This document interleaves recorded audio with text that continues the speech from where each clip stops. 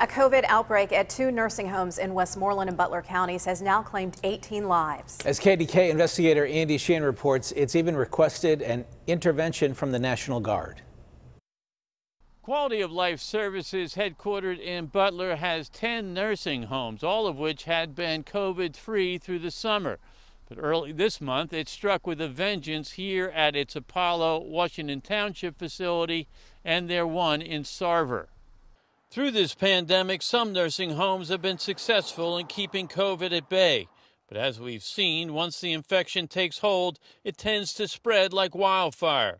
Since the beginning of the month, here in Apollo, 77 of the 113 residents have tested positive, as well as 32 staff members. 9 residents have died of the disease. In Sarver, 27 of the 49 residents and 3 staff members have tested positive, and 9 residents have succumbed there as well. Extremely tragic. Chief Operating Officer Paul McGuire says it's been devastating to family and staff. There's no words I could say that describes what this COVID has done to the nursing home business in general. The sudden spike prompted Quality Care to request the assistance of the Pennsylvania National Guard, which has been at both centers since November 10th to fill in for quarantined staff members. McGuire attributes the infections to the rise of COVID cases in Butler and Westmoreland counties. It's so prevalent in the community, and it's just coming in through our employees because we've been very restrictive with our visitation.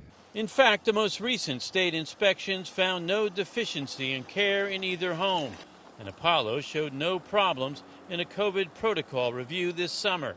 But this former kitchen aide who quit in August said the staff was lax in following those protocols. I'd see nurses walking around with their masks down under their chins. McGuire said he is not aware of any compliance issues. We enforce the wearing of the mask. We police the halls to wear the mask.